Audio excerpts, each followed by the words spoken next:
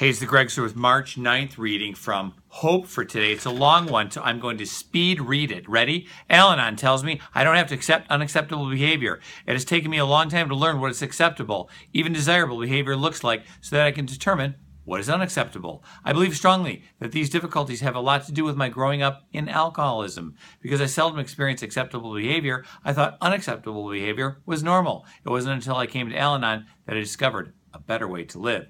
One particular area I struggle with is sorting out hurtful criticism from constructive comments. I hate getting criticized. One suggestion that helps me is to consider the source. This helps me to stop assigning equal importance to everything everybody says about me. If constructive comments come from my sponsor, who I know is grounded in the program, I listen and give careful consideration to her words. If the active alcoholic in my life criticizes me in an abusive manner, I consider the source. In other words, I remind myself that's alcohol speaking, not my loved one. Therefore, there's no point in my assigning the same weight to the alcoholic's words as I do my sponsor. When I consider the source, I am reminded to detach and place principles above personalities.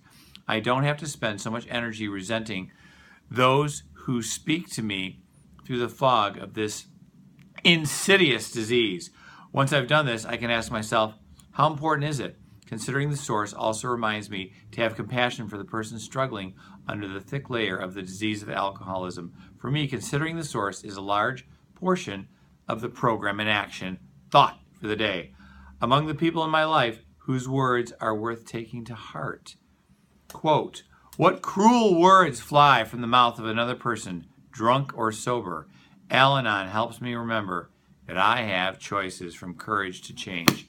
Talked to my sponsee today and he said, I'm getting my butt kicked by my sponsor. He's telling me where to go, what to do, when to work out. He's like controlling and micromanaging my life. But since it's his sponsor and he's in early recovery, he's like, I'm just going to go with it. He's got 30 years of sobriety.